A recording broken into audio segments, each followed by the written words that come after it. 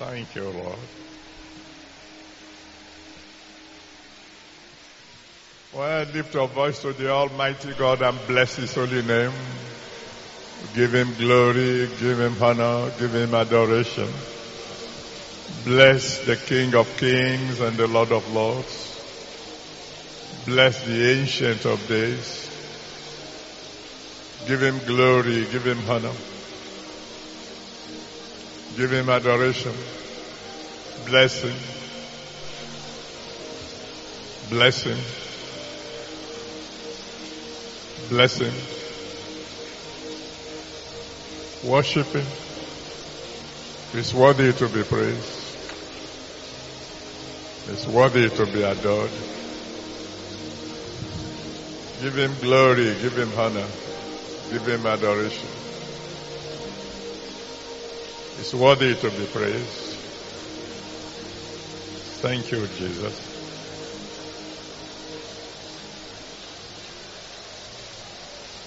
Thank you, Father.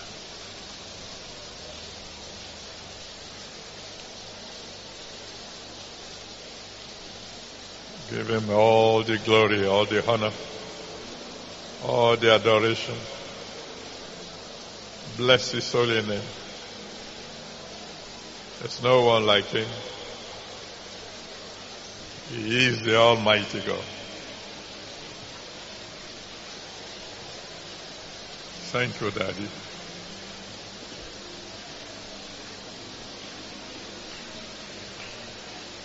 Thank you, Jesus. Oh, glory be to your holy name.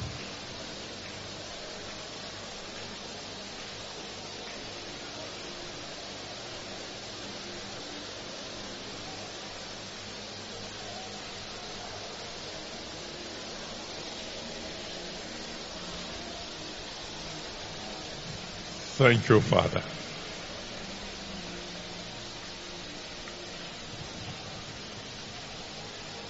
In Jesus' mighty name we have prayed. What a mighty God we serve. Hallelujah.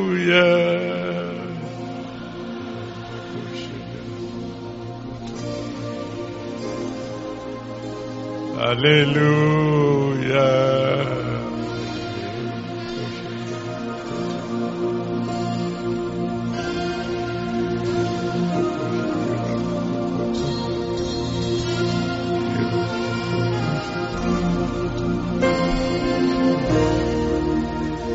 He's a mighty God. What a mighty God we serve. What a mighty God we serve. Heaven and earth adore. Angels bow before. What a mighty God we serve. I am serving Him. What a mighty God we serve. What a mighty God we serve. Heaven and earth adore. Angels bow before. What a mighty God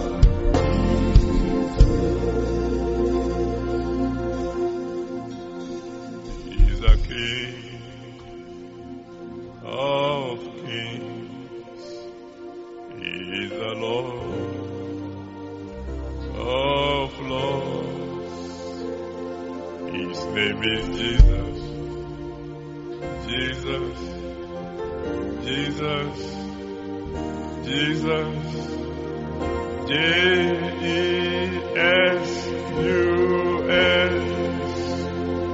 He is the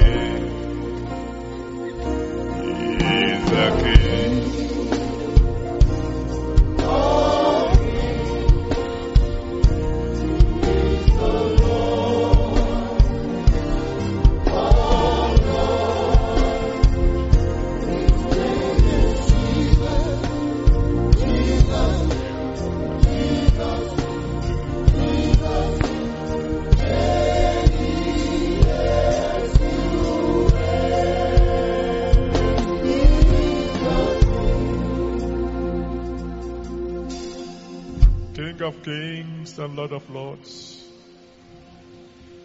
Ancient of days, the unchangeable changer,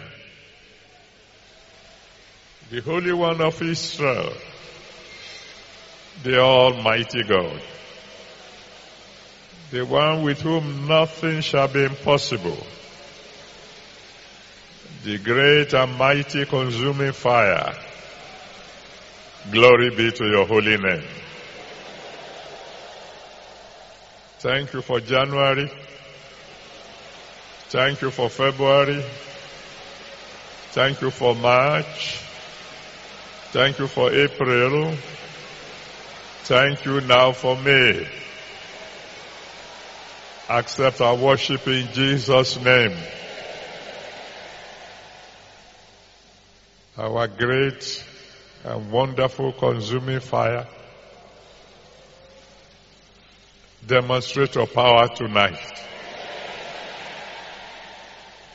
in the lives of every one of us. Whatever is not going to bring glory to your name, burn it off tonight. At the end of the day, Lord God Almighty, I pray that many of your children here today will become your partners. Thank you, Almighty God. Glory be to your holy name. In Jesus' mighty name we have prayed. Amen.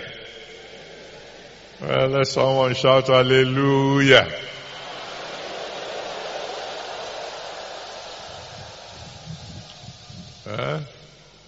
That's not bad.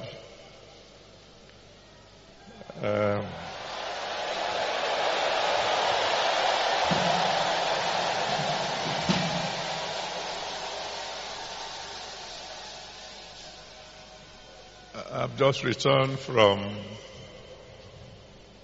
a visit to Europe, and during our European convention, a woman shared a testimony that she came to the program very sick. But as soon as I took the microphone and I said, let somebody shout hallelujah,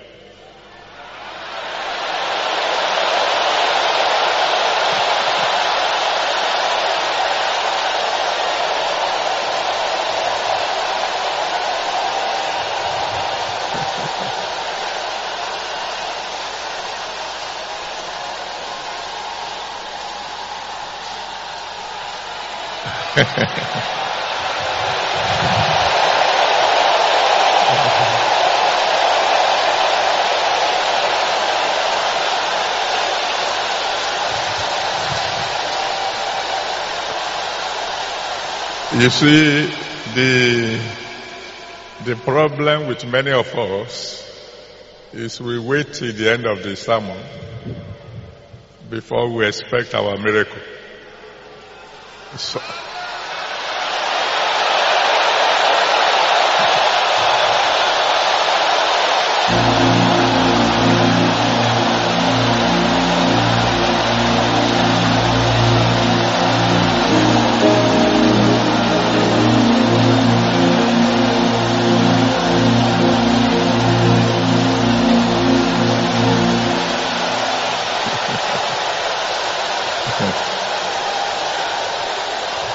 hallelujah.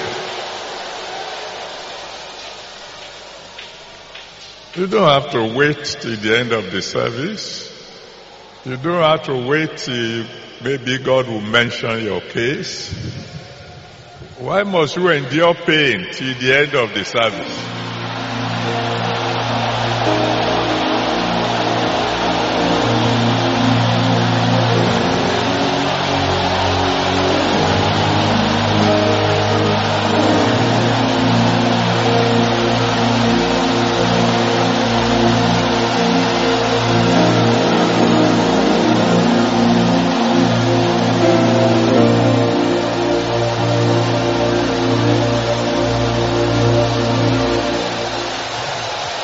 Let me ask you a question.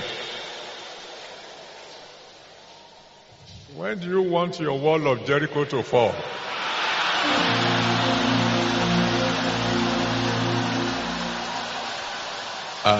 Tomorrow morning? Why don't you shout a great hallelujah to God?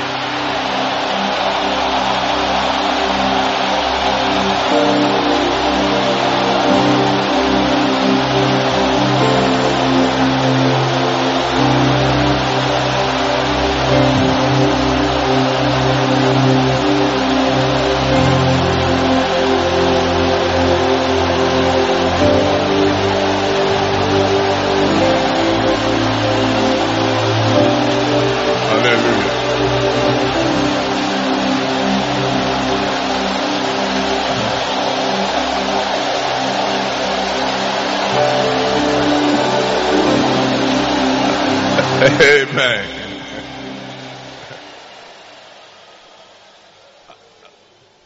I don't know why God is bringing this in now, but I've told you before that the reason I don't conduct services like some of my great brothers do, by starting, binding the devil and so on and so forth. It's because, number one, if I bind the devil yesterday and I have to bind him again today, that means he must be very slippery. So if I bind him at the beginning of the sermon, how do I know he will not get loose before I finish? But I've learned long ago that wherever they are praising your enemy, you don't want to be there. Do I hear somebody shout hallelujah?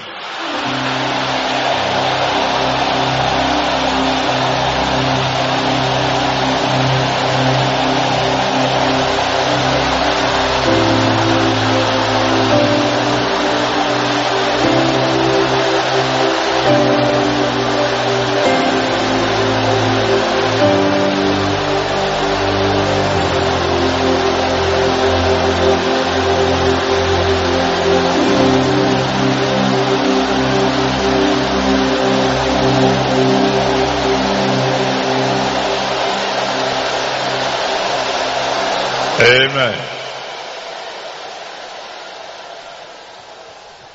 In the name of the one who called me, I decree that whatever is not of God in you will be burnt by fire.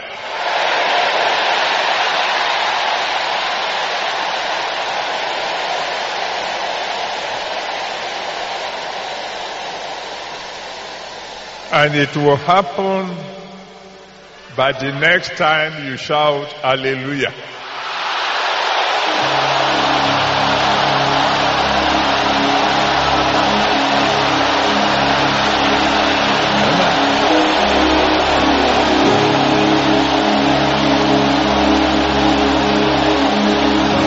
Thank you, Daddy.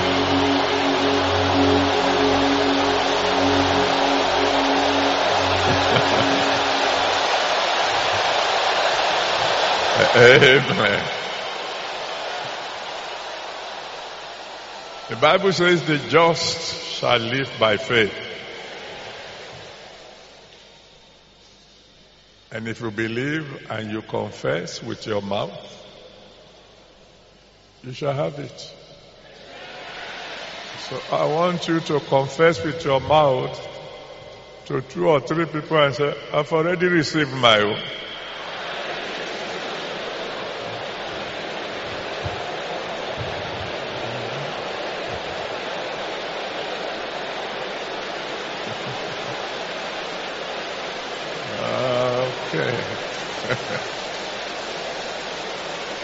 Amen. God bless you. Now put your hands together for the Almighty God. Put your hands.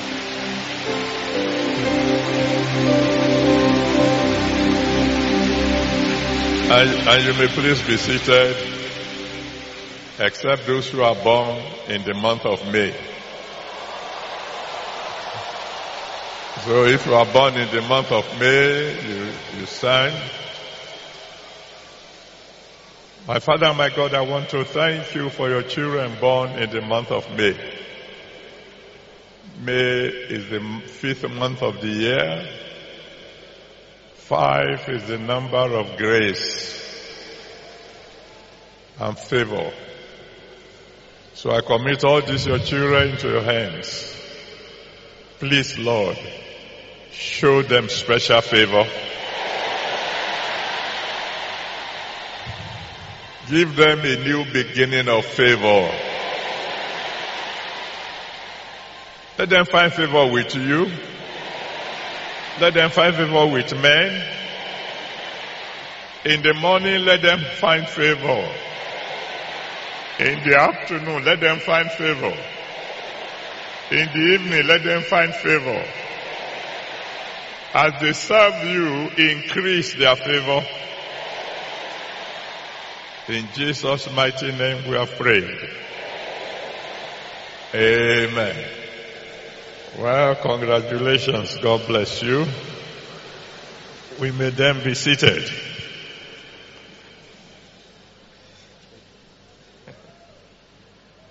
Thank you.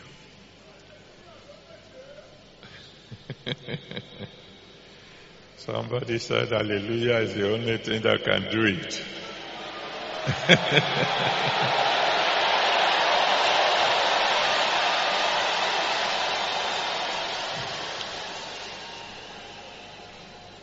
I believe the reason God has decided to give you your miracle in advance is because the issue we want to discuss tonight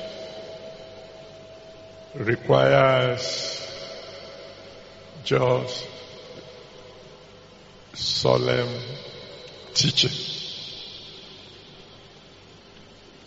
My son who came before me had done a great job.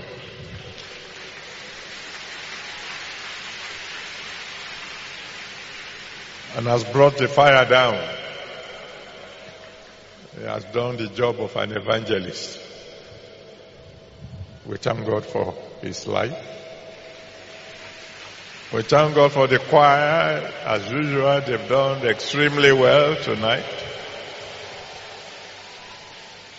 And believe me honestly, I think we should really thank God for the engineers.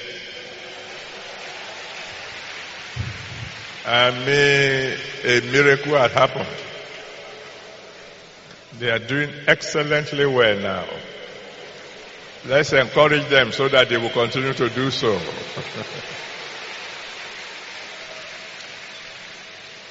The June Holy Ghost service, which will be on the 7th of June, has a theme, and the theme is the rod of fire. And the interesting thing is that that's when we'll be hearing our youth making presentations again. And you know, these young ones have become so good that I just keep rejoicing when it is their turn. But tonight we are talking about being in partnership with fire. Exodus chapter 3, reading from verse 7 to 12. And get your writing materials because we're going to do a thorough Bible study. Because by the time we are leaving here in the morning, I want you to be a partner with God. Exodus chapter 3 from verse 7 to 12. And the Lord said, I have surely seen the affliction of my people which are in Egypt, and have heard their cry by reason of their taskmasters, for I know their sorrows. And I'm come down to deliver them out of the hand of the Egyptians, and to bring them up out of that land unto a good land and a large, unto a land flowing with milk and honey, unto the place of the Canaanites and the Hittites and the Amorites and the Perizzites and the Hivites and the Jebusites. Now therefore, behold, the cry of the children of Israel come unto me, and I have also seen the oppressions wherewith the Egyptians oppressed them. Come now therefore, and I will send thee unto Pharaoh, that thou mayest bring forth my people, the children of Israel, out of Egypt. And Moses said unto God, Who am I, that I should go unto Pharaoh, and that I should bring forth the children of Israel out of Egypt? And he says, Certainly I will be with thee. As somebody here tonight, you will never walk alone again. And this shall be a token unto thee that I have sent thee. When thou hast brought forth the people out of Egypt, ye shall serve God upon this mountain.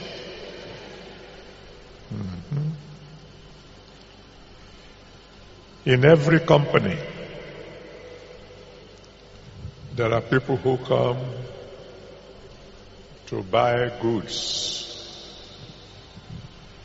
We call them customers. They come, pay for what they want, collect, and go. They are called customers. And we have people like that in the church. They come expecting to get something from Jesus Christ, and they're willing to pay.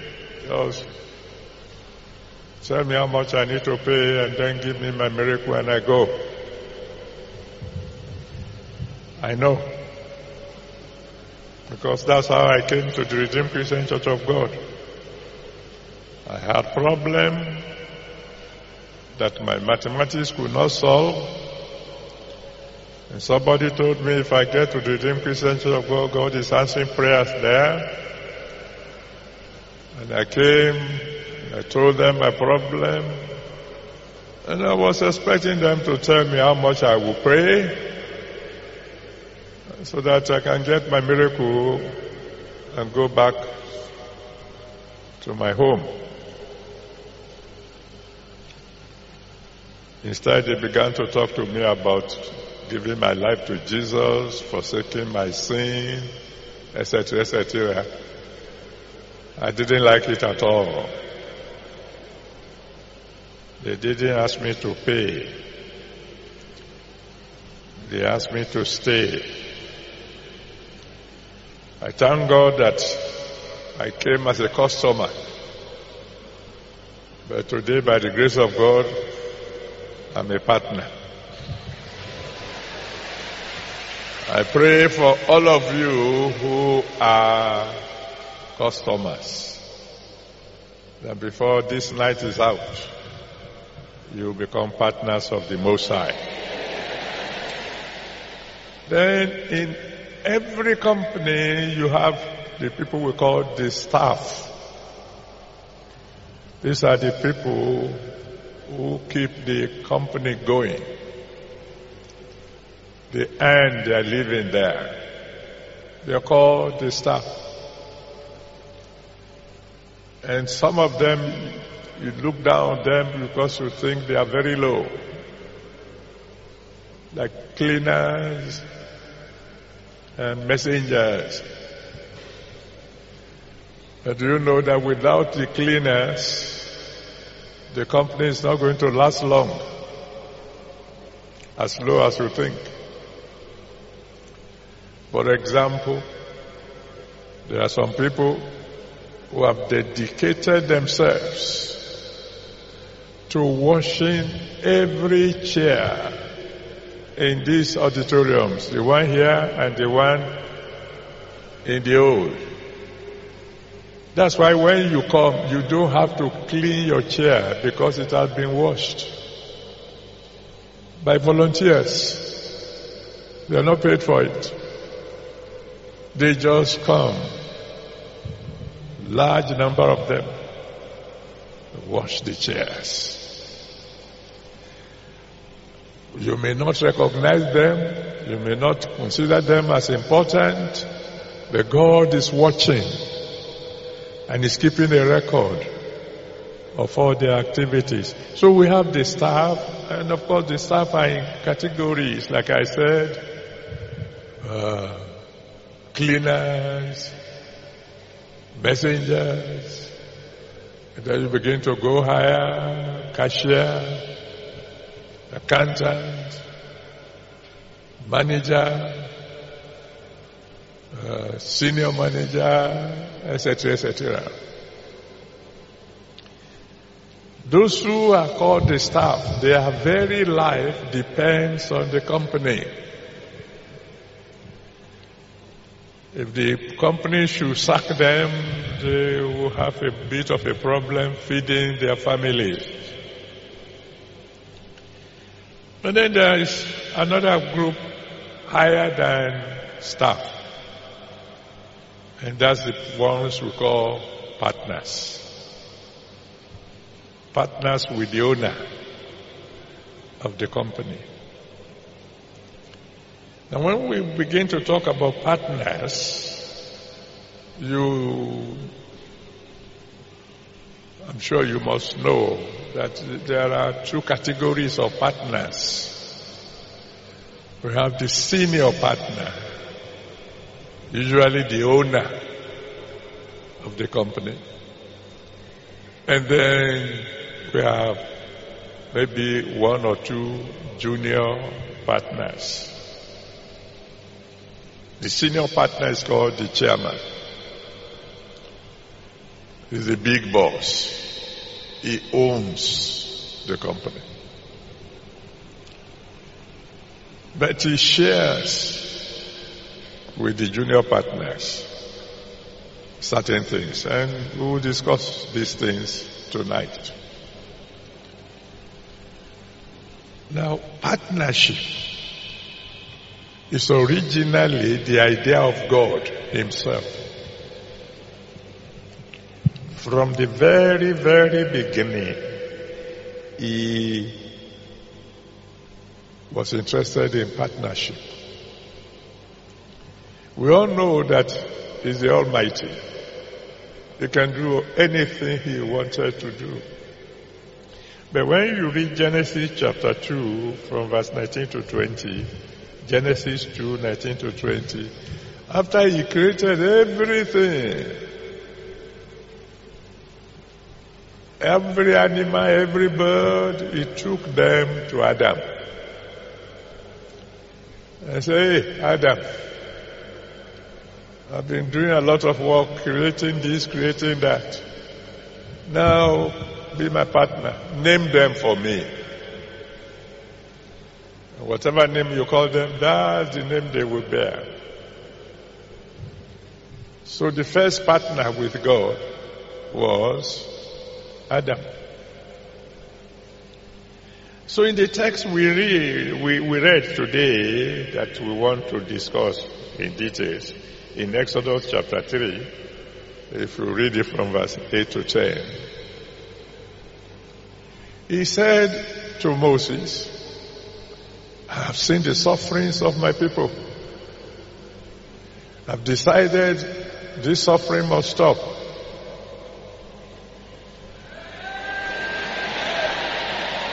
Thank you very much. Because I was just going to say, I hope somebody will agree with me that the sufferings in our nations must stop.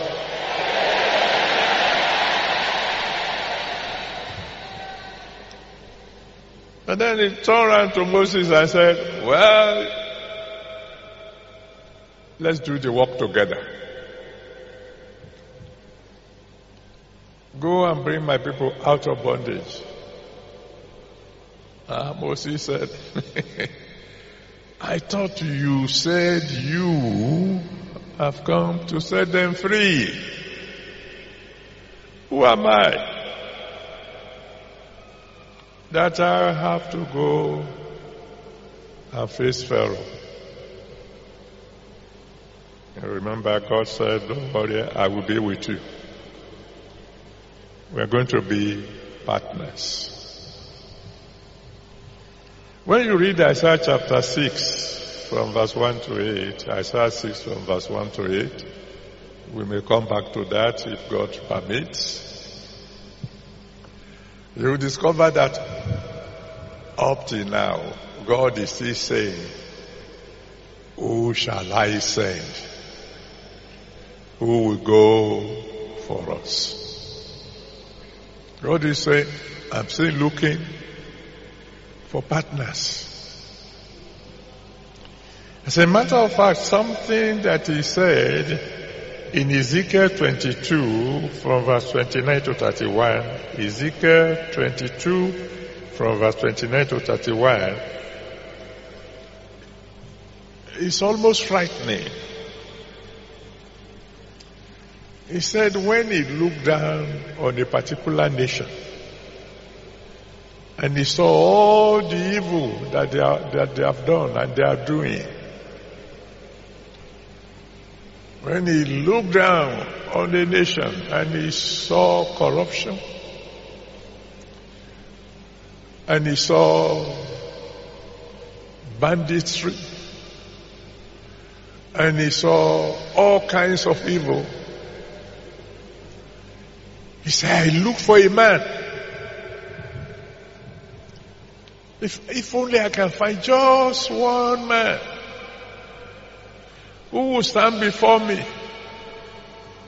and say, God, I know you are angry, but please,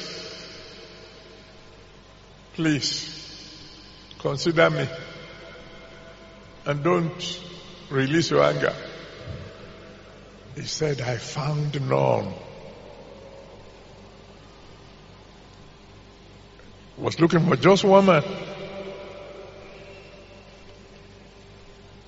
I said, because there was no man, I couldn't find one, well then, I released my anger. If God is looking for one man, so that he can put an end to his anger against our nation, who will volunteer? Nobody said anything. You're afraid. So I look for one man. It reminds me of what used to happen in those days. Whenever I offend my mom, and whether you believe it or not, mothers don't want to cane their children. Because as they are caning the children, they are feeling the pain. And yet they know that if you don't handle your child very well, the child will get rotten. I've done something wrong. My mom wants to deal with me. And she will pretend to be looking for the cane, creating a space so I can run out. How many of you know what I'm talking about? Any other mother like that here? And by the time she finally finds the cane, I've already found somebody, an elderly somebody, and I'm clinging to that fellow. And she will say,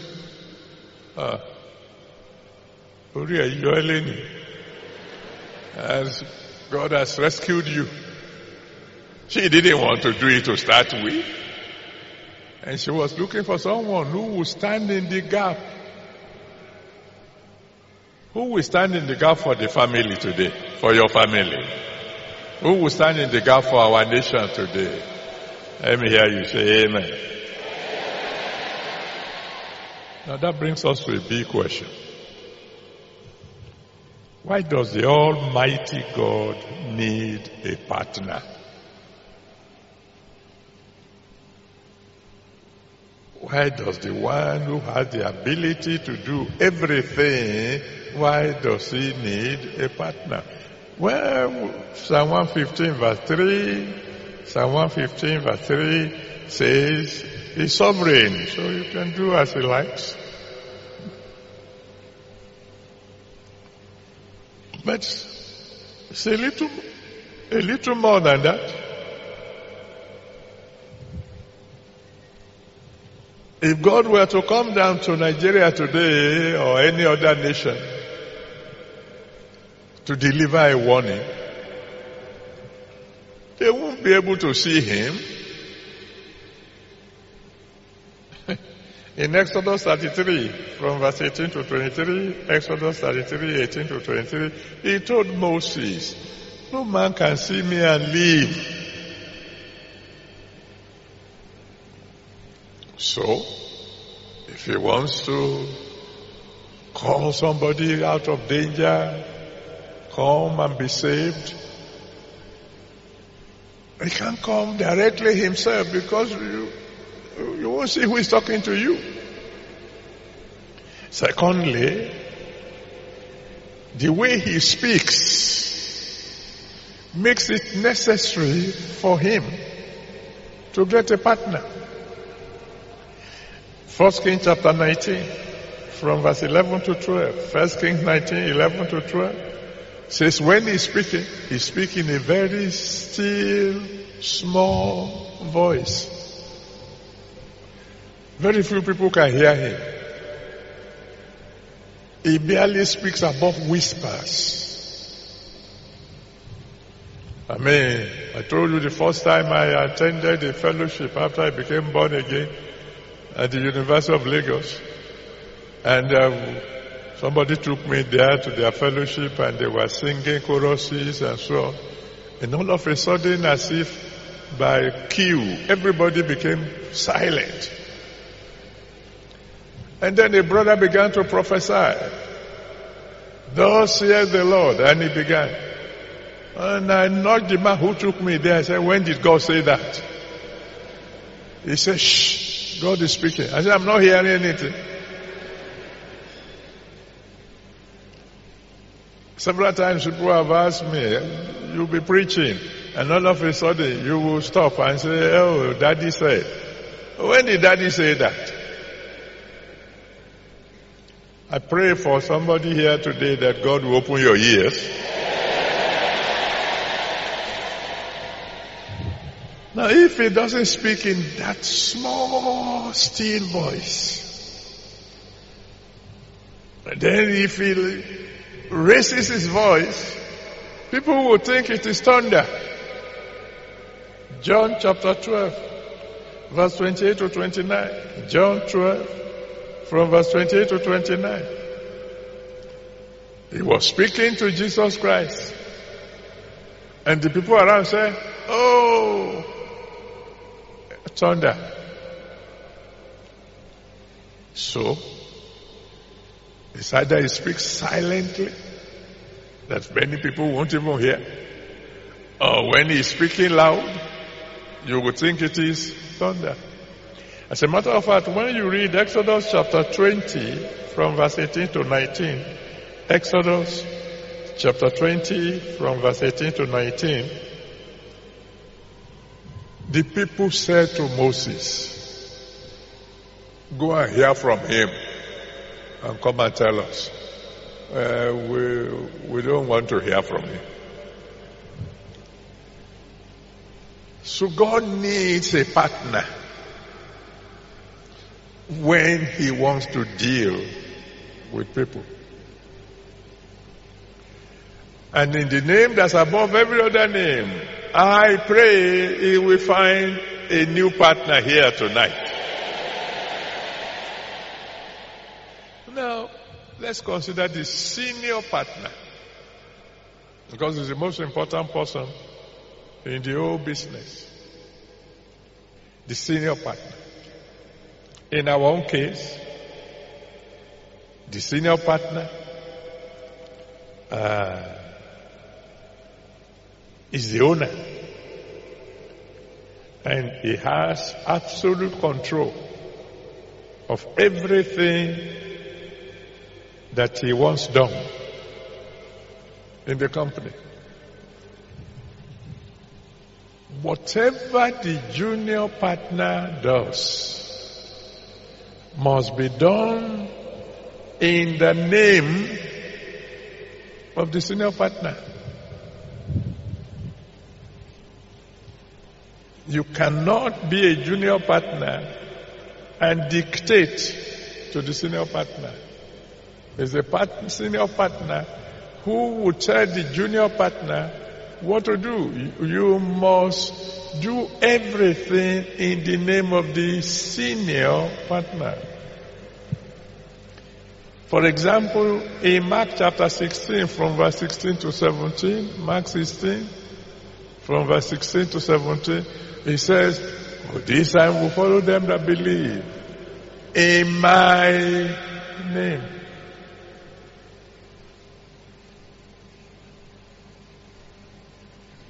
In my name. Mark 16, verse 17 there. He said, whatever you are going to do, do it in my name. You remember the story in 1 Samuel chapter 17, from verse 42 to 51. 1 Samuel 17, 42 to 51.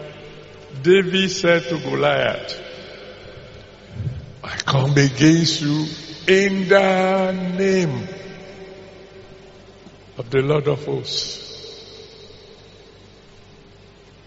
In Acts chapter 19, read it from verse 11 to 17. Acts 19 from verse 11 to 17. When the Bible said God performed special miracles by the hand of Paul the apostle. And some people say, oh, in the name of Jesus that Paul preaches, demons come out. The demons say, Jesus we know. Paul we know. We know the senior partner. We know the junior partner. Who are you? Maybe I should add this one and say that tonight I decree in the name of Jesus that all your problems will be consumed by fire.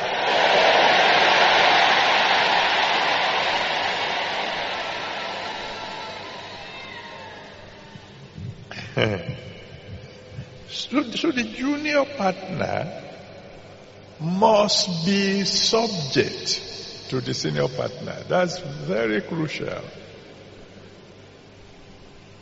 If we're ever going to become his partner, you must be subject to him. In Luke chapter 7 from verse 2 to 10, Luke 7 from verse 2 to 10, the centurion said to Jesus Christ, I also am under authority. My senior partner is in Rome. And in his name, I say to the soldiers under me, come, they come. Go, they go. Because I use his name. He said, Jesus, I know you are under the authority of your Father in heaven. That's why you can tell sickness, go, and it will go. Demons go, and demons will go. You want to be his partner, you must be ready to be subject to his authority. My son said during his own sermon that you must not argue with him. You don't argue with his senior partner. Whatever he says do, you do. Now, what are the things that you will get if you are subject to the senior partner? This is very important. As soon as you know, just like Jesus said in Luke chapter 22, verse 42. Luke 22, verse 42. As soon as you know it's not my will, but thine be done. The moment you can get that one clear, from that moment onward, your Christian life will become enjoyable. After you have prayed, after you have quoted the Bible and you've done everything, you must still remember, He is your senior partner. And you know, when He says yes, it is yes. If He says no, it is no.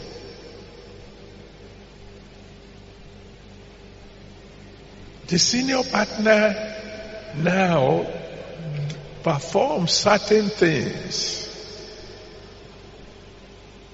for the junior partner. And I'm being slow because I believe you are taking notes. Number one, he provides for the junior partner. The senior partner provides for the junior partner. Using whatever method that pleases him. 1 Kings chapter 17, from verse 2 to 17. 1 Kings 17, from verse 2 to 17. Oh, thank you, Father. Lord asked me to tell someone, you won't faint again.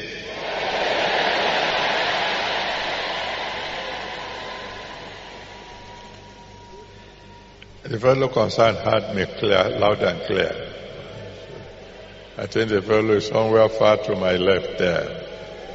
The Almighty God said, you won't faint again. You're not fainting again. In 1 Kings chapter 17, from verse 2 to 17, when he decided to provide for Elijah, he said he would send birds, ravens, to bring bread and to bring meat. And everybody knows that birds love bread. And ravens in particular, they love meat. But when God sends them on an errand, they won't tamper with whatever He asks them to deliver. In the name that's above every other name, your miracle will not miss your address.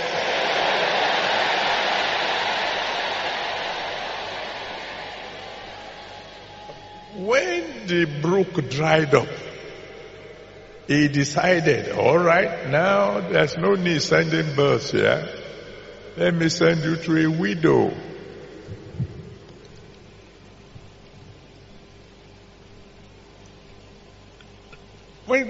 When God is speaking, many a times we try to understand with our brain. We forget that we are dealing with the one who is called the all-sufficient God. In one of our meetings, I think it was in Slovakia, about 2 weeks ago, the word of God came. Thousands of people there. And God just said, there's someone here, I know how to take care of the crisis in your family.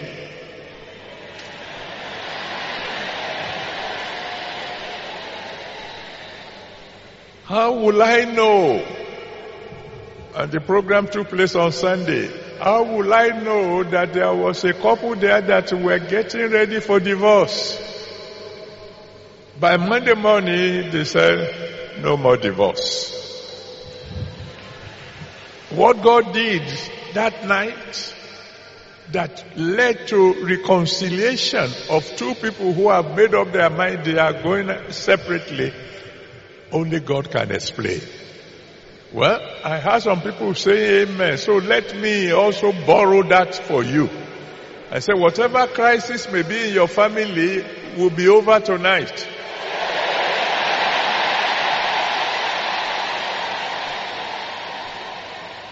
He provides. That's why the Bible says in Philippians 4 verse 19, Philippians 4:19, my God shall supply all your needs.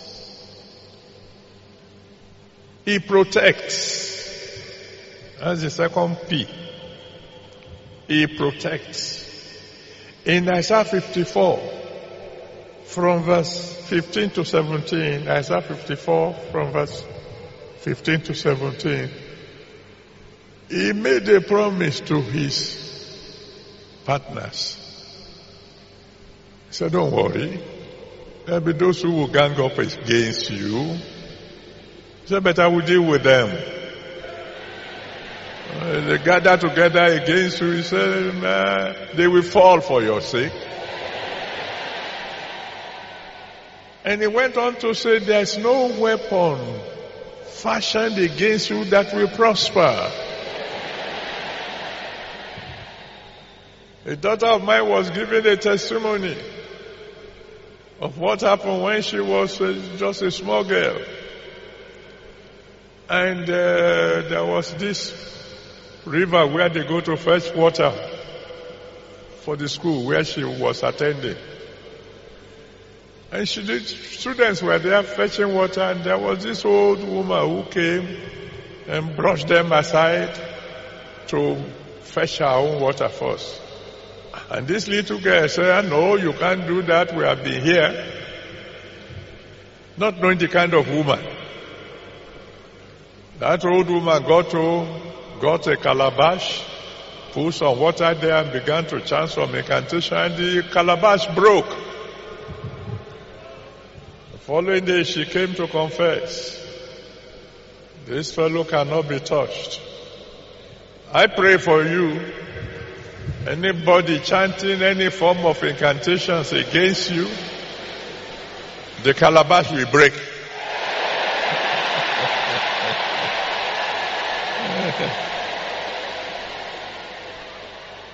He protects.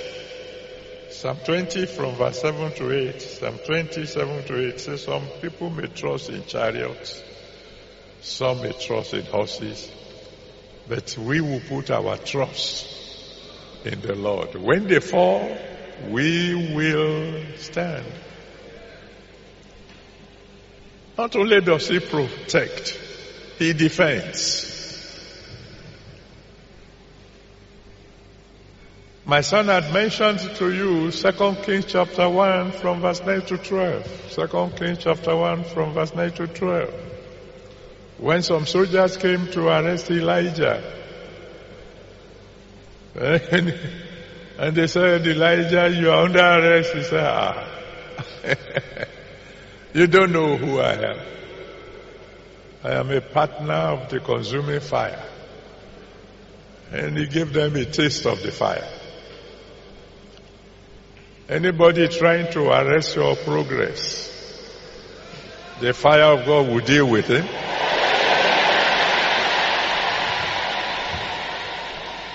And you know very well in 2 Kings chapter 6. Thank you, Lord. Well, let me finish this song because it's slightly different from the one you know. Because a family will be singing this song very soon. Hosanna in the highest. Let me finish now. Wait. Hosanna in the highest. Hosanna in the highest. My family singing. Hosanna in the highest. If it's your family, sing it now. Hosanna in the highest. Hosanna in the highest. My family singing. Write it down. Within the next 1 month, your family will be singing that song.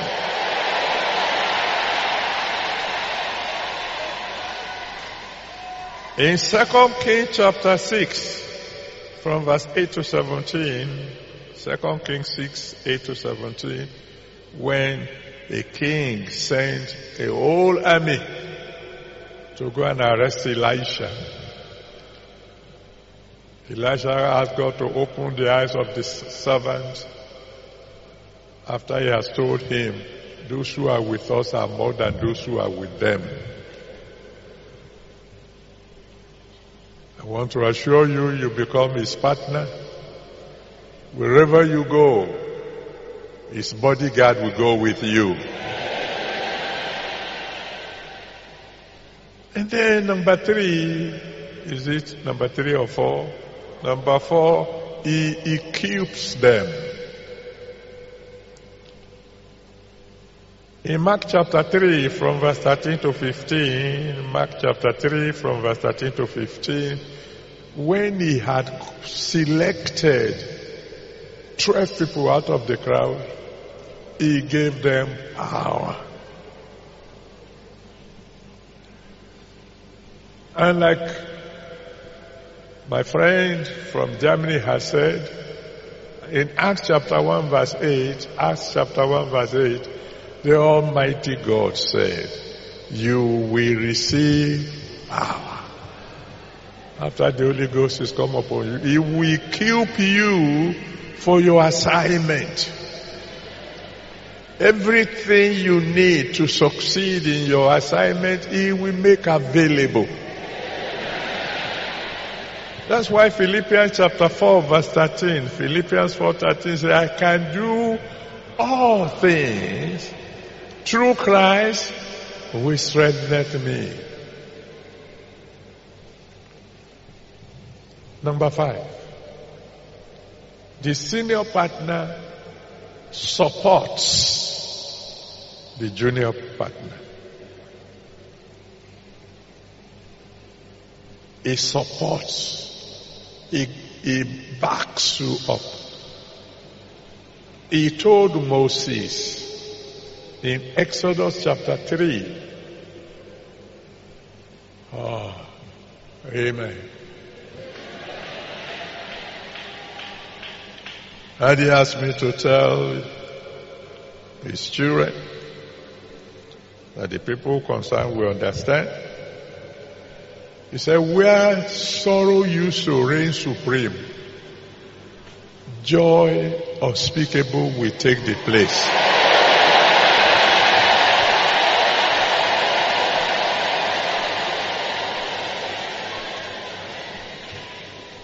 I rejoice with that family.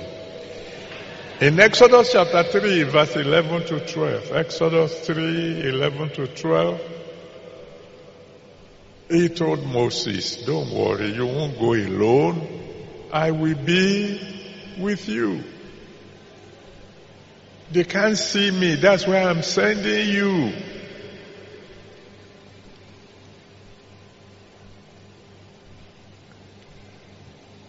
In 1 Samuel chapter 17, from verse 34 to 37, 1 Samuel 17, 34 to 37, when David came face to face with Goliath, and King Saul said, no, you can't do this job, you can't defeat this fellow. He said, I've killed a lion before, I've killed a bear before. The God who was with me when I was dealing with the lion and the bear, He will be with me. Concerning this Goliath, and what was this King Saul said? He said, go, the Lord be with you. I decree, in the name that's above every other name, you will never be alone again.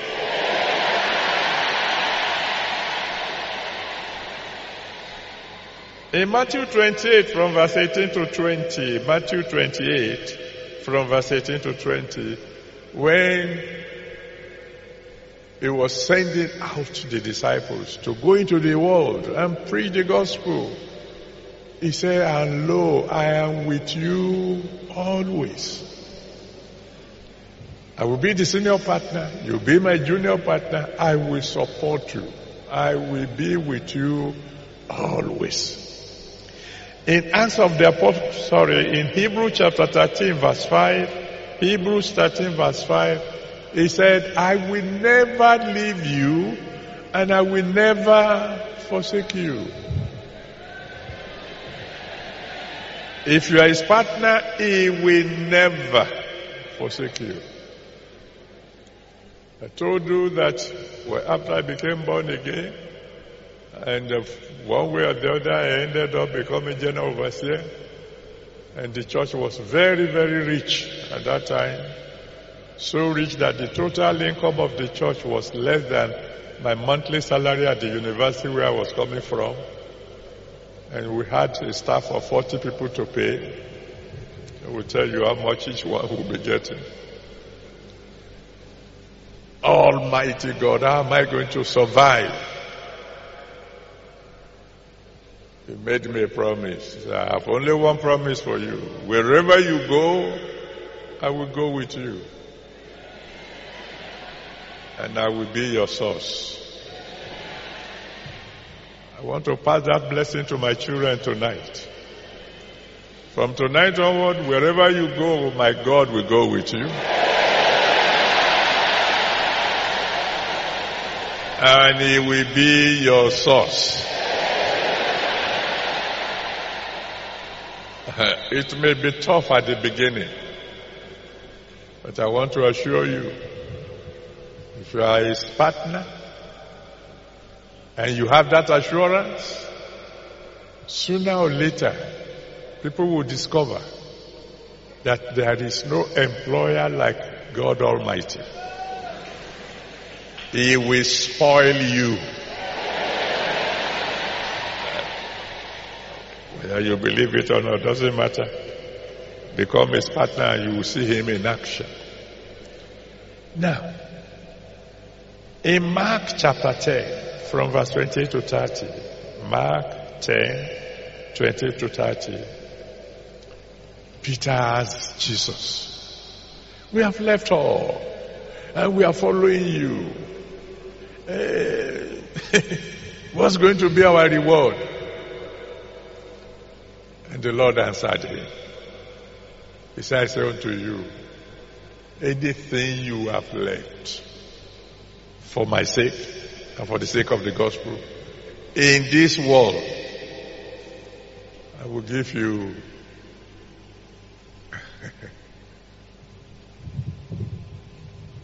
100-folds. You can't trade with God and lose. It's not possible. His company can't close down. The success of his company has nothing to do with the economy of a nation. His bank in heaven never closes. When he says, I will be with you, relax. Day and night he will be there. And you know the beauty of it, like I told you, you don't even have to knock many doors before it will open.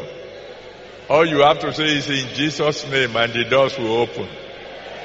And in the name that's above every other name, beginning from tonight, multiple doors will open unto you.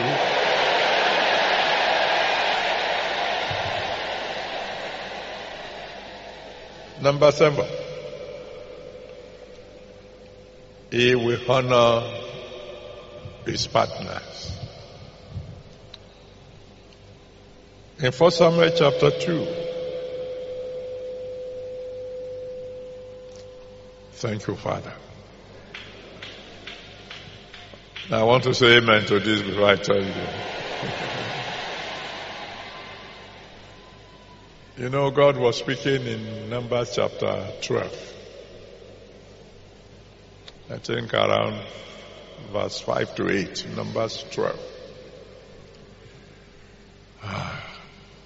And he said if there be any prophets among the people, he will reveal himself to the prophet either by dream or vision.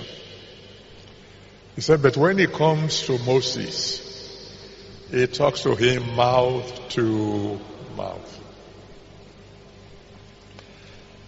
Almighty God asked me to tell someone that as Moses is unique among the prophets, so you will be among his ministers.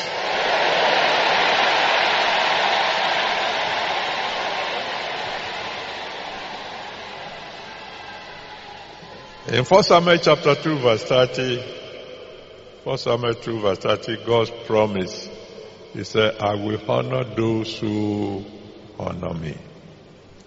One of the honors that those who are his partners will get is that he will personally introduce them to his Father. Matthew chapter 10 verse 32. Matthew 10 verse 32. He said, if you confess me before men, I will confess you before my Father in heaven. And the way he honors them is by promoting them above all members of staff. In Exodus chapter 7 verse 1, Exodus 7 verse 1, maybe we'll come to that later on in the year. God said to Moses, I have made thee a God to Pharaoh. In other words, he was telling Moses, one day Pharaoh will come and beg you for a blessing. The Almighty God took a boy called Elijah the Tishbite in 1 Kings chapter 17 verse 1. Elijah the Tishbite. Elijah was from such a low family background. They never mentioned his father's name. Whereas they mentioned the name of the father of Bartimaeus, the beggar. Bartimaeus, the son of Timaeus. Elijah has no surname. But when God picked him up, he became even a terror to a king. I don't know how highly God is going to take somebody here today, that somebody will become a partner of God and you'll be promoted beyond your wildest expectations.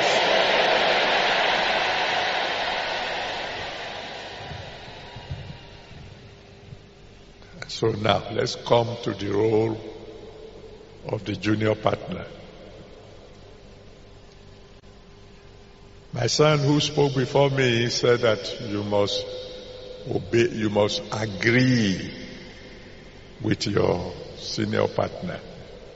And he gave you the passage, Amos chapter 3, verse 3. Two can't walk together except they be agreed. We can't be in the same business. Me being the senior partner, you being the junior partner, and then we argue every day. I will tell you, Oga, go and start your own company. You must agree. And agreeing now will make it easy for you to obey him totally. In John chapter 15 from verse 14 to 15, John 15 from verse 14 to 15, Jesus Christ said, you are my friends if you obey, if you do whatsoever I command you. Whatsoever I command you.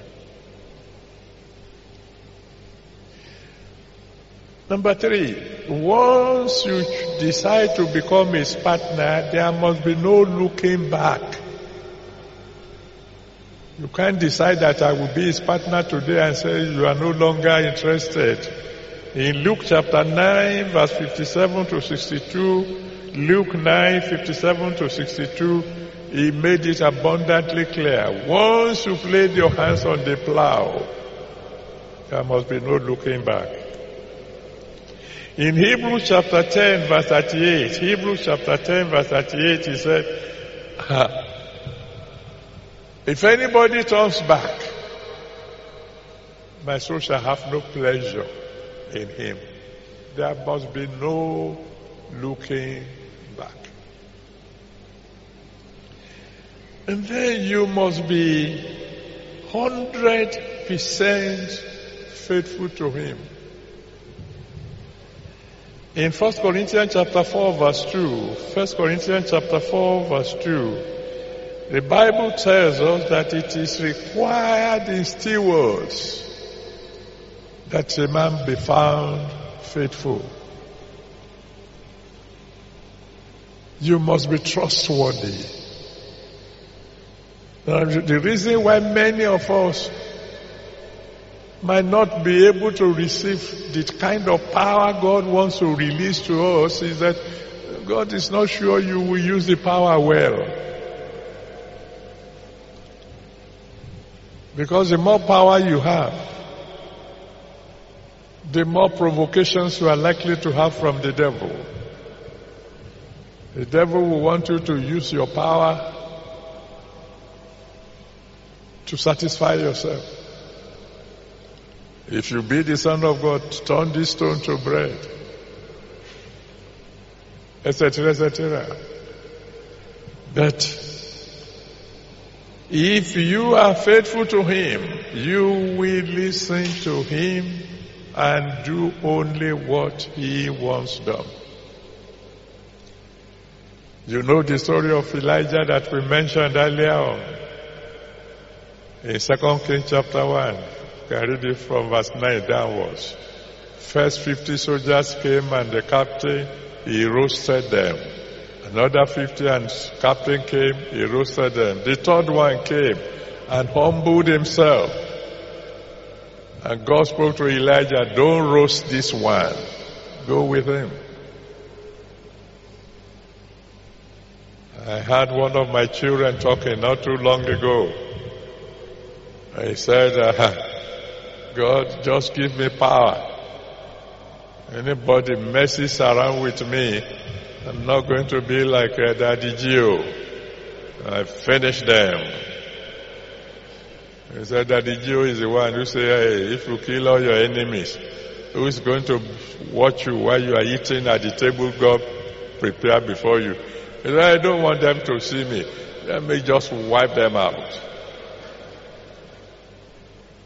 So listen to God. Listen to your senior partner. Do only what he allows you to do. And you are supposed to be faithful till the end. Faithful to the end. Revelation chapter 2, verse 10. Revelation 2, verse 10. He said, you must be faithful to the end, and then you will get the crown of life. Oh, thank you, Father.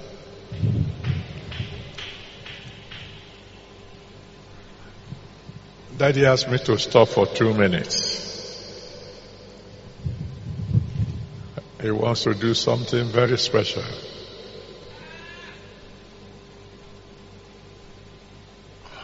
Thank you. Have you a special request? Do you have something very special you want? A miracle that you need urgently? For 2 minutes, ask for it now. The wind of God is blowing. It's blowing now. Thank you, Father. Thank you, Father. Thank you, Father. Oh, Lord, thank you, Father.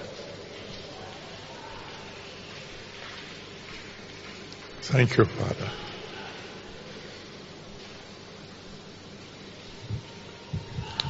Thank you, Father.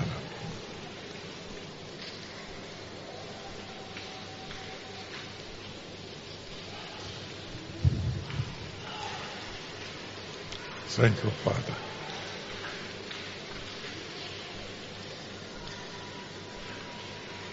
Ooh, thank you, Father.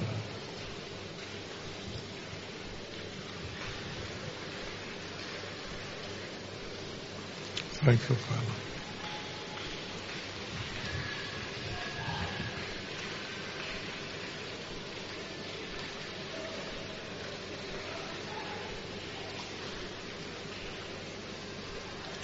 Thank you, Lord. Thank you, Lord.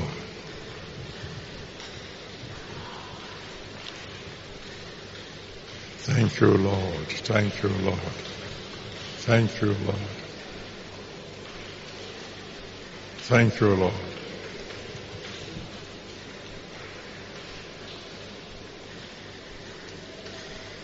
Thank you, Lord.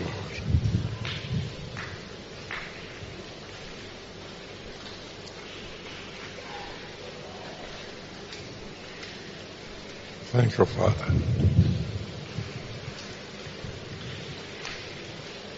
In Jesus' mighty name we have prayed. Well, the one who sent me asked me to tell you it is done. Oh, come on. Shout hallelujah.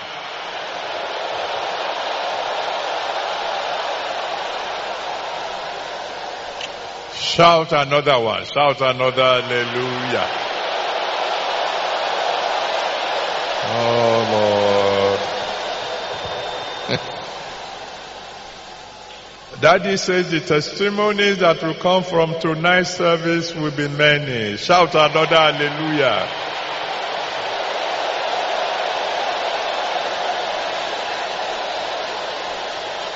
Amen.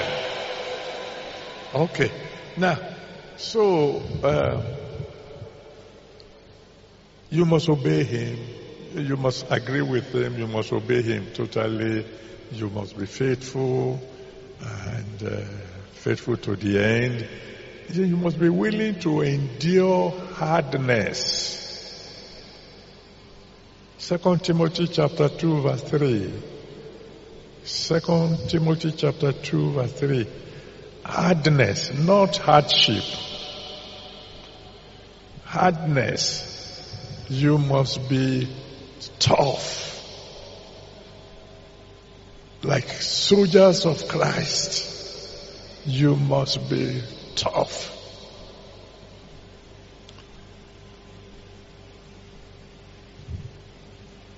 As his partner, there will be times when he will say you can't sleep. You must pray throughout the night. Hardness. And soldiers, there will be time when they will say you can't eat, you must fast. Hardness. Not hardship. Hardness. You must be tough. Oh, that's one thing I thank God for the Redeemed Christian Church of God. Little by little, He has been teaching us hardness. You won't believe it that I heard that one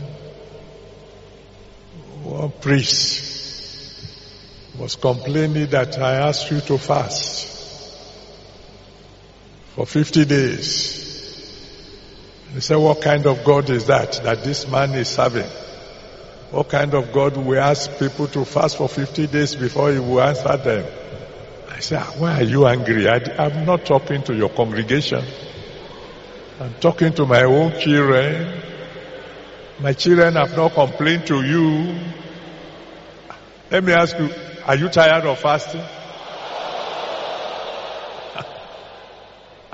I mean, I'm even already thinking it's a long time ago that we fasted for 100 days.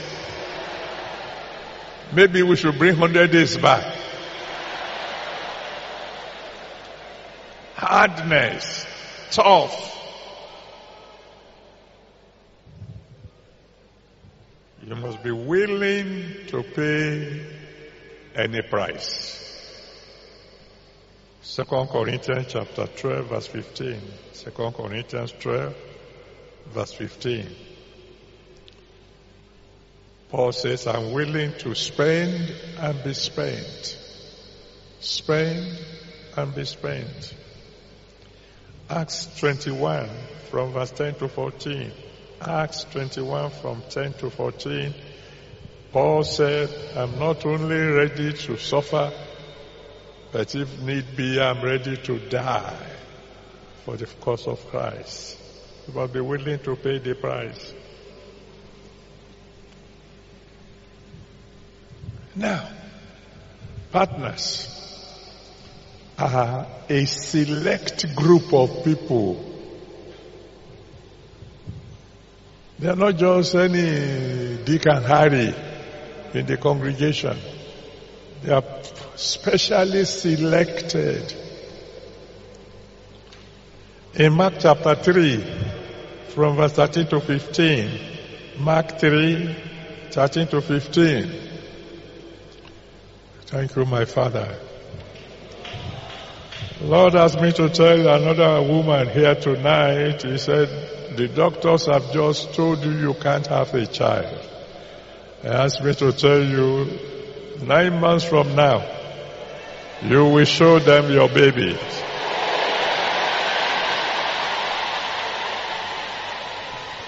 In Mark chapter 3 from verse 13 to 15, Mark 3, 13 to 15, the Bible says there was a crowd around Jesus Christ, but he climbed to a mountain and began to select special people. In John chapter 15 in verse 16, John 15 verse 16, he said, you have not chosen me, but I've chosen you and ordained you for a particular purpose. That you go, bring forth fruit, and then make sure your fruit will abide. Select people. It's not just everybody that can become his partner. Select people. Chosen one. He said in Matthew 22 verse 14, Matthew 22 verse 14, he said, many are called, but few are chosen.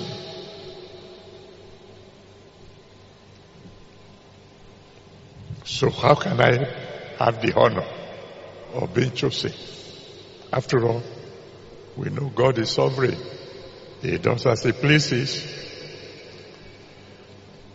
But in Acts chapter 10, from verse 34 to 35, Acts 10, 34 to 35, the Bible tells us that, yes, he's sovereign, but he's no respecter of persons. And in every nation,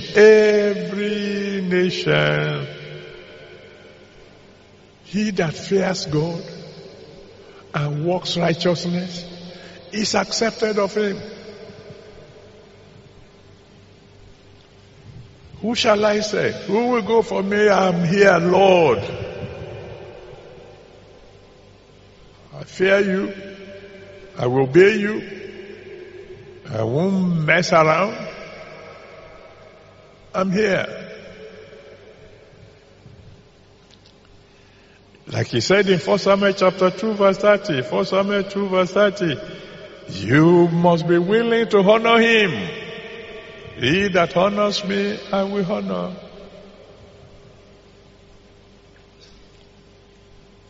Like I've told you when he's talking about first fruit. Number one is the senior partner. And the senior partner needs to, has the right to say, anything that comes into this business, I have the first choice of it all. But God said it is honoring him. When you do that, he doesn't need your money. The owner of the business, when at the end of the day they are talking about dividends, he owns the company. So when they say your dividend is so much, many a times he will just be laughing. He doesn't need it. He already has more than sufficient. And that's why he says, if you honor him with your first fruit, he said, he will also return the honor to you, that you too will have more than sufficient. That's his promise. I'm believing God for you, that one day somebody will come to you and say, I traveled and I want to bring you something, but I don't know what to bring to somebody who already has everything.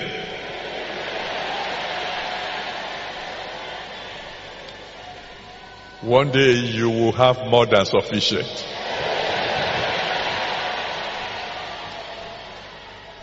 You want to be his partner? You must be willing to be a fool for his sake. 1 Corinthians chapter 1 from verse 26 to 29. 1 Corinthians chapter 1 from verse 26 to 29. The people he will choose are those who are ready to let go their position, their brilliance, etc. And just say, hey, I'm ready to be a fool for God's sake. Like I told you last month, I am a fool. That's why he chose me. Let me tell you the truth. The worst person that God could say is choosing to be a pastor is a mathematician. Because mathematics and Christianity, they run in parallel lines. Mathematics will say, if you prove it, I will believe it. Christianity will say, if you believe it, I will prove it. Exact opposites. And then God can cross the line and grab a fool and turn him to a vessel unto honor. The reason why many of you are still just members of the congregation, you come in, sit down, hear the sermon, go as customers. It's because you don't want one little pastor to begin to control you and say you are a worker. That's why there are many people in the churches and there are very few workers. But I believe some people will hear the word of God tonight and decide to become fools for Christ. Let me round up, because I want you to spend some time in praying tonight, because your life is just about to change. I came as a customer, I end up a partner. That will be your testimony too. Like we have been told at the very beginning, fire is involved in preparing whoever will be his partner.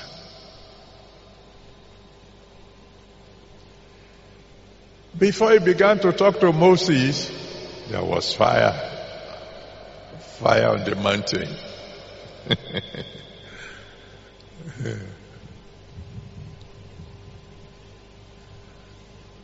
And before people really know who Elijah was on Mount Carmel, fire fell.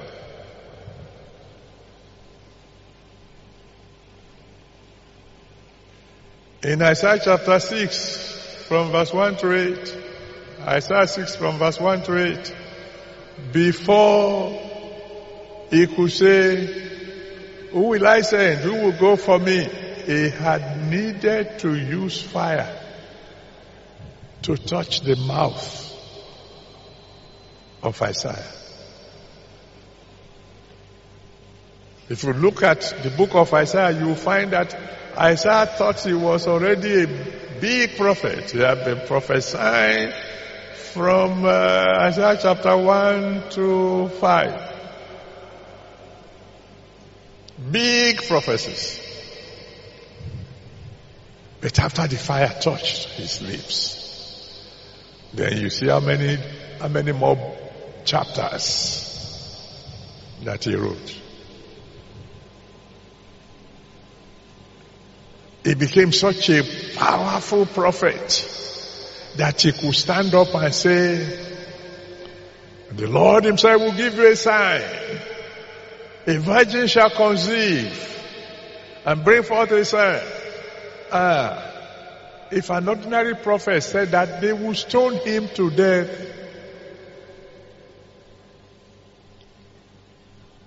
But after the fire touched his lips, they knew that whatever he says will come to pass. I'm not claiming to be Isaiah, but in the name that's above every other name, in the name of the one who has touched my lips with fire, I decree that it will be well with you.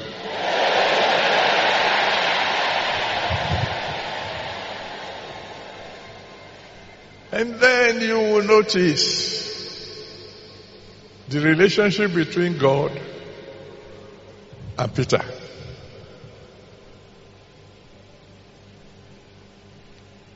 God had promised Peter, you will be fisher of men.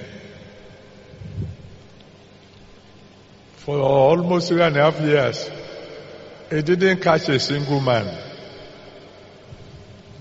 But when the fire fell on Mount Carmel,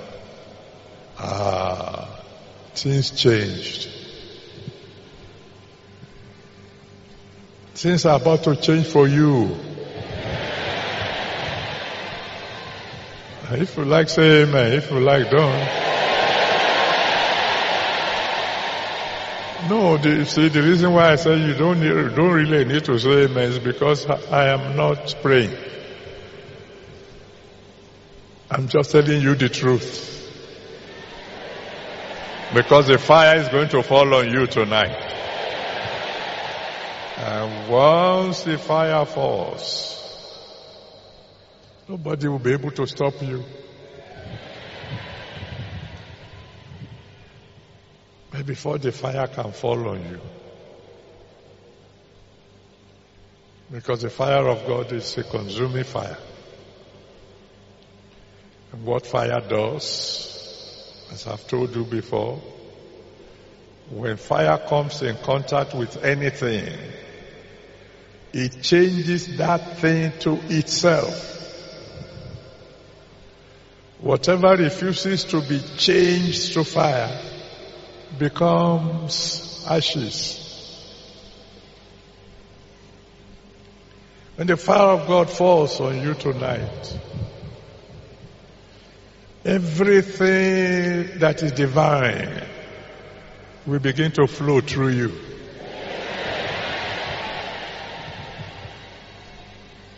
But whatever is not of God is going to become ashes.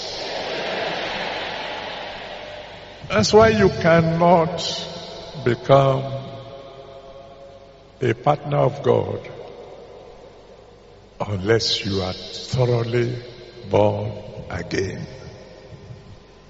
You know, the Bible says if a man be in Christ, he's a new creature. All things pass away. How many things become new? All things. So if you are ready for a new life, not as a customer, not even as a staff, but as a partner of the consuming fire himself, Step number 1 is that you must be born again. Your salvation must be thorough. You must know that you are truly born again. You must be born again in such a manner that you would not want to have anything to do with sin anymore. So I'm going to give a long rope, because I know some of you are very far away tonight. I'm going to count from 1 to 20. If you want to make sure that you are 100% born again, before I say 20, make sure you're already standing before the altar. I'm counting now. 1.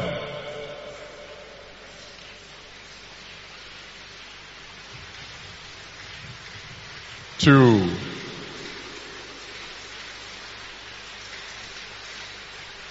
'So if you are far away, you better begin to come quickly, because I will soon reach 20. 3.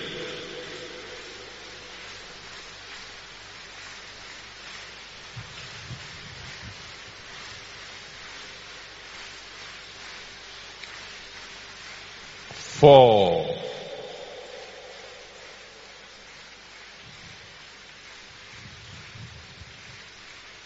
5.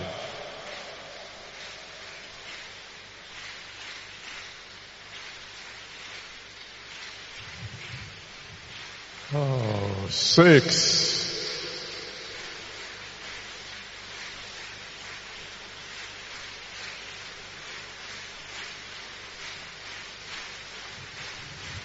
7.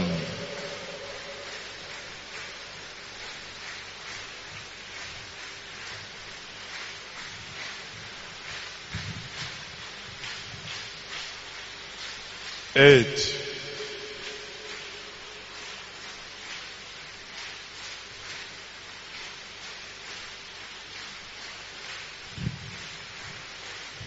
9.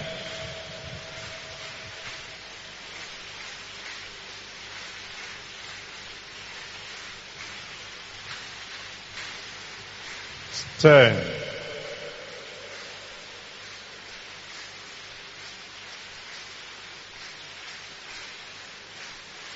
11.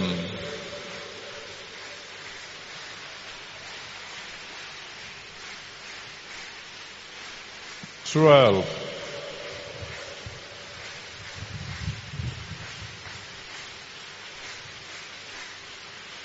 13.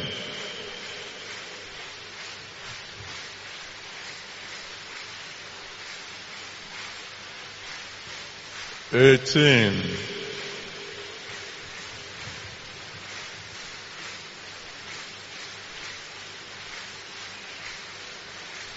19.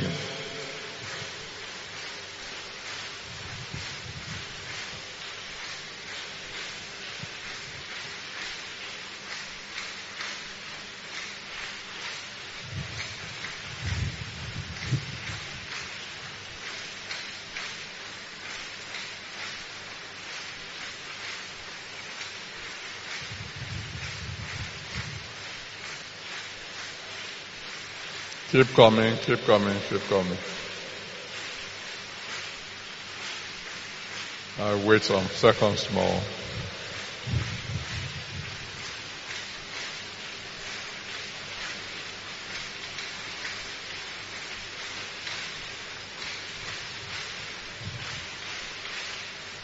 Now those of you already in front, begin to pray, begin to cry unto God. Ask Him to have mercy on you. Ask Him to save your soul. Those of you on the way, just hurry up. Make sure you get here before I finish praying. Just cry to God and say, Lord, have mercy on me. Save my soul. I will serve you. I don't want to have anything to do with sin anymore. And I don't even want to be just an ordinary customer. I want to become a partner with you. Go ahead and cry to the Almighty God. And the rest of us, let's stretch our hands towards these people and intercede for them.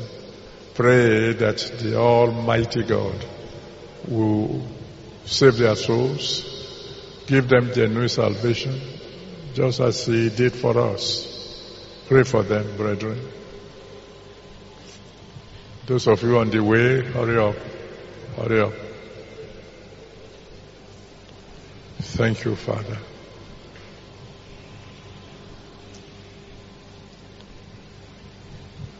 In Jesus' mighty name we have prayed. Savior, I want to thank you for your word.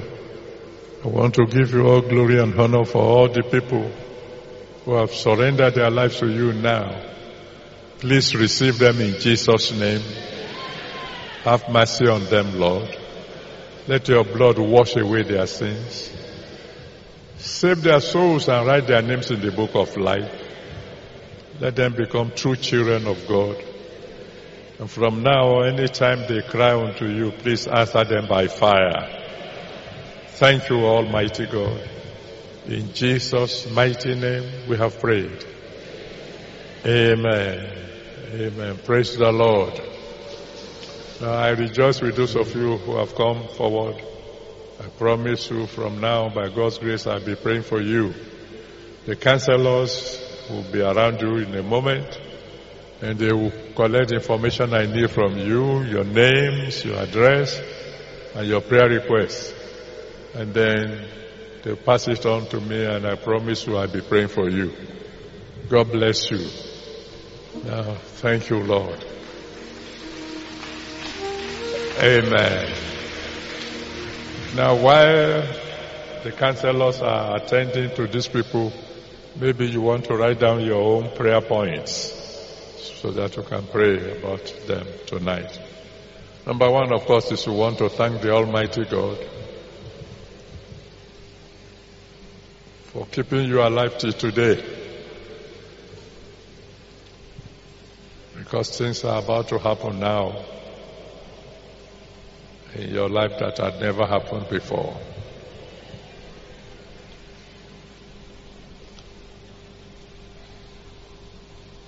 Then number two, you're going to cry unto Him and say, Father, let your fire fall on me.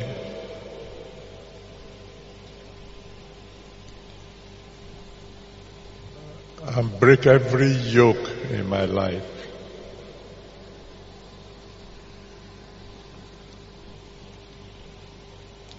Let your fire fall on me and break every yoke in my life. Destroy every yoke in my life.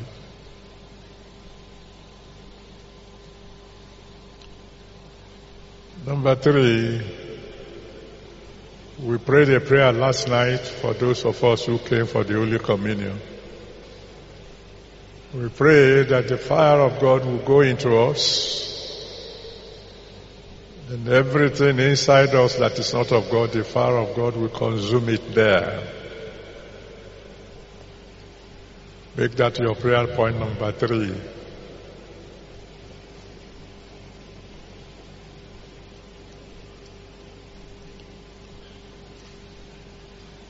Number four, Jesus Christ said those who will drink of the water He will give them, out of their bellies will flow rivers of living waters. Yesterday, after we drank the wine, we cried to God that from that moment onward, out of our belly will be flowing rivers of fire. Put that down as your number four. So that when you decree, it will be established.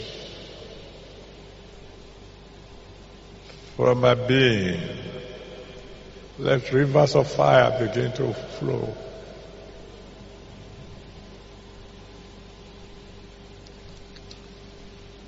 Number five,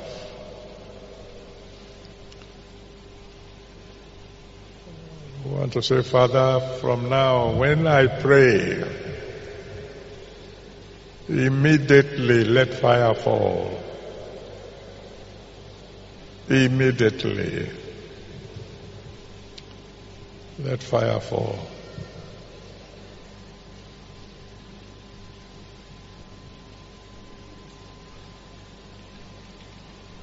Number 6. So, Father, drench me so much in your fire that even my sweat will carry the fire of God. Even my sweat will carry the fire of God. So that anyone I touch will get a taste of the fire of God. Anyone I touch will get a taste of the fire of God.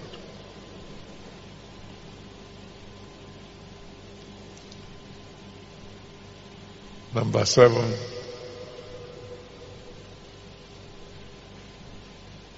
Father, if you are looking for someone to send, I am available.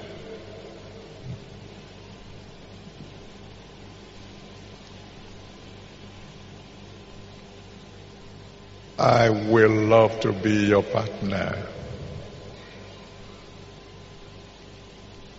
You're looking for a partner? I'm available, Lord. I will love to be your partner.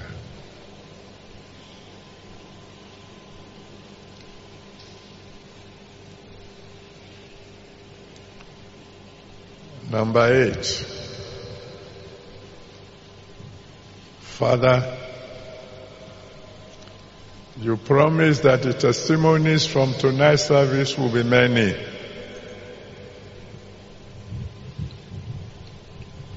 Please let my own be among the biggest ones.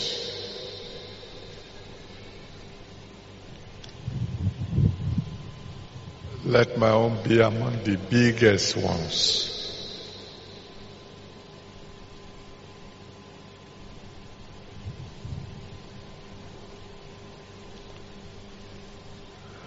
And then number 9, if you have any special request of your own, you add it.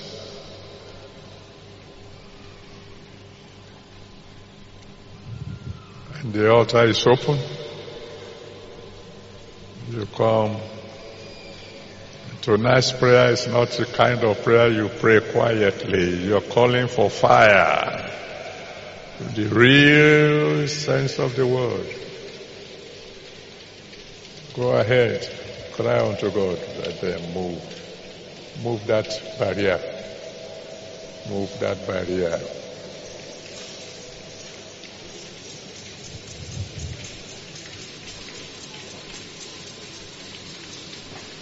Move the barrier, my friend.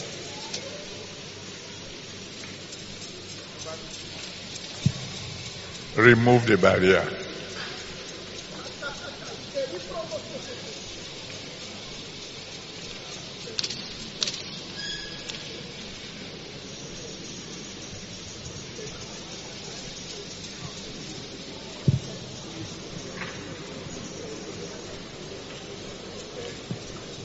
Open your mouth and cry to Him. If the fire falls on you, you can't be quiet.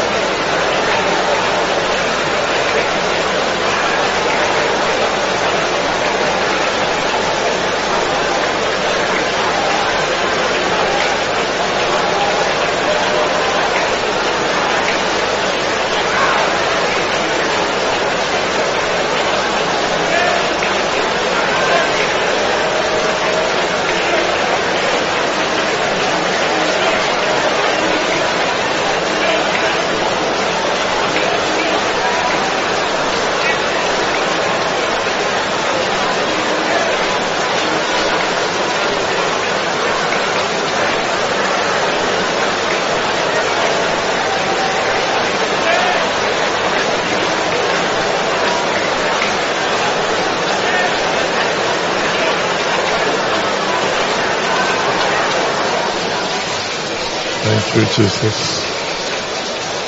Hallelujah.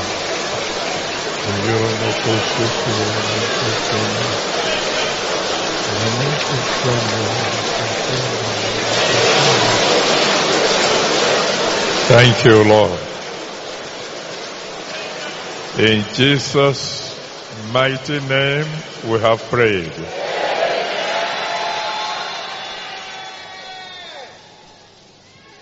The fire of God, the fire of the Holy Spirit will fall on every one of us.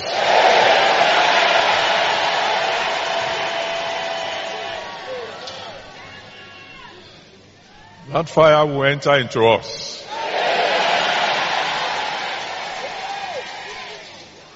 Every plant that God has not planted in us will be consumed by that fire.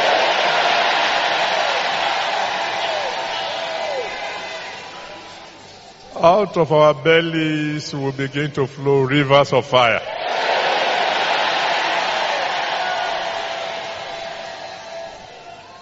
Even our sweat will be of fire.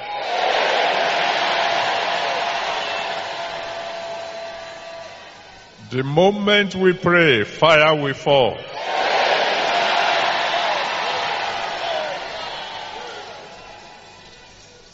Anyone we touch will have a taste of the fire.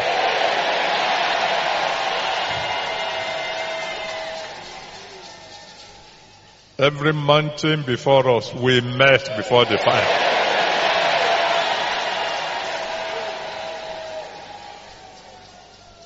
From now on, whenever we decree, it shall be established.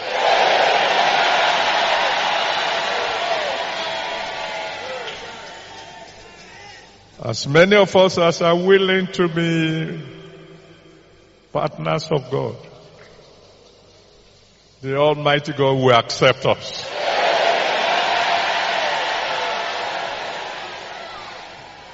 He will provide for us. He will protect us. He will defend us.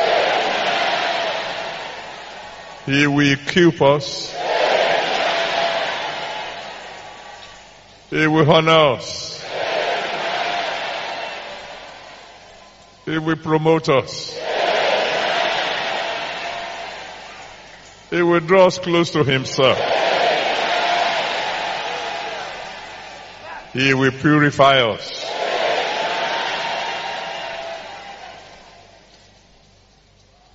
As many as the testimonies of tonight may be,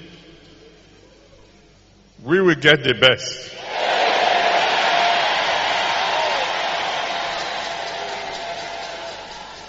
From now on, anyone we witness to, we surrender to Jesus.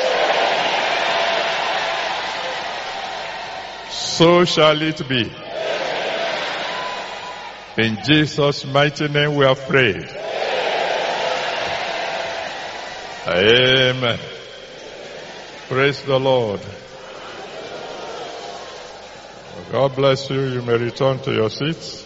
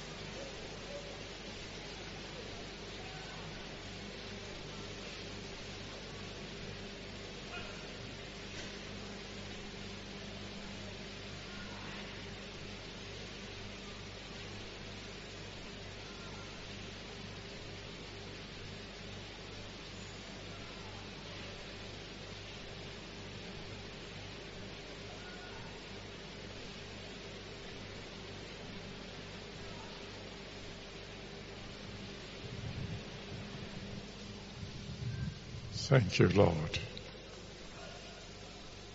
Well, very quickly, let's take our Thanksgiving offering,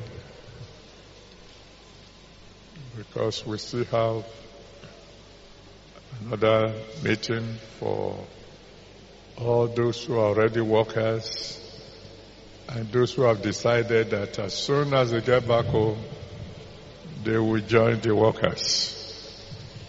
But in the meantime, let's say thank you to the Almighty God, so that those who want to leave may leave. Has anyone been blessed tonight? Are you sure?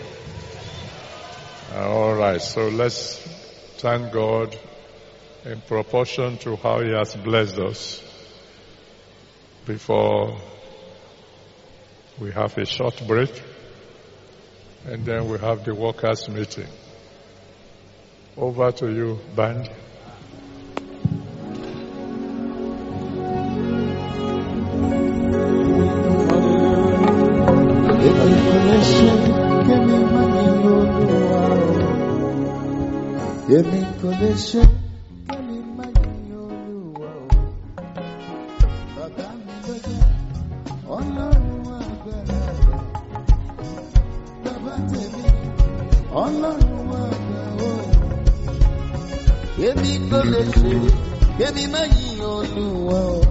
Hallelujah.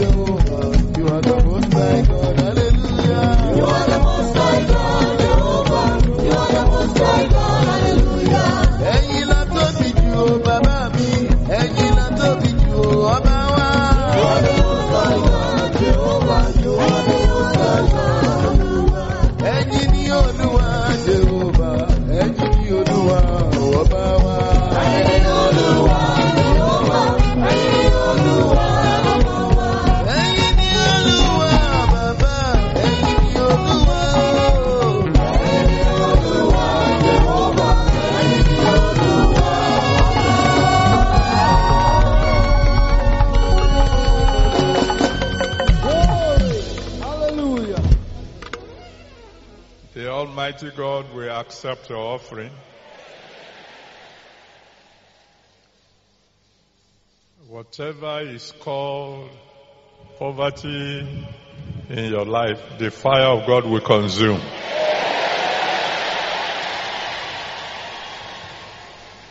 Whether it be poverty physical, poverty mental, poverty material, poverty spiritual, the fire of God will consume.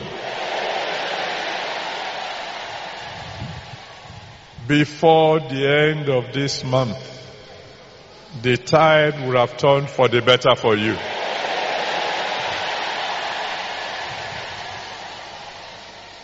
Very, very soon, there will be a commotion of testimonies in your homes. So shall it be. In Jesus' mighty name we have prayed. Amen. Let somebody shout the biggest hallelujah you have ever shouted.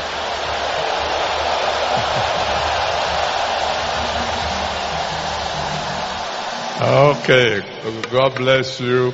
Now those who are workers and those who have decided to join workers, you can have a short break of about 15 minutes and then ease yourself and come back.